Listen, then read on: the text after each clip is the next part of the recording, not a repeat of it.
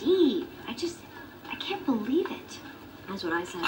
Yes, it's sad, but I'm not going to make it any sadder by staying in a bad hotel while I look for a place. Could you pass the salt? Plus, I have to be downtown and close to Brooklyn. We're going to keep Brady's life as normal as we possibly can. I'm going to have him on my days, and Steve will have him on his, and Magda will shuttle back and forth between. Well, I don't really know if this question is allowed, but how is Steve handling this? Says he's devastated, begs me to forgive him.